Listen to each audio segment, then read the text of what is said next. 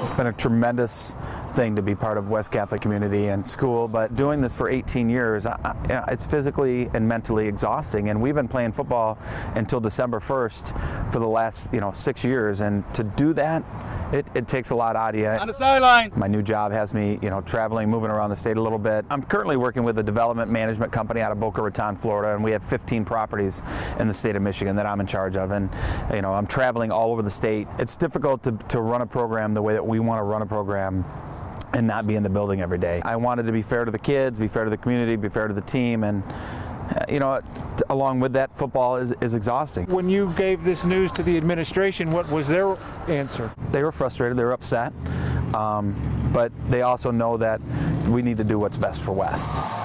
I addressed the team. It was extremely emotional. The hardest speech I've ever given in my life to a group of young men. But we emphasized the fact that as long as they stay the course, there's no reason this program can't continue to be probably one of the best in the state of Michigan. Are we closing the book on your coaching career? How do you feel about coaching in the future?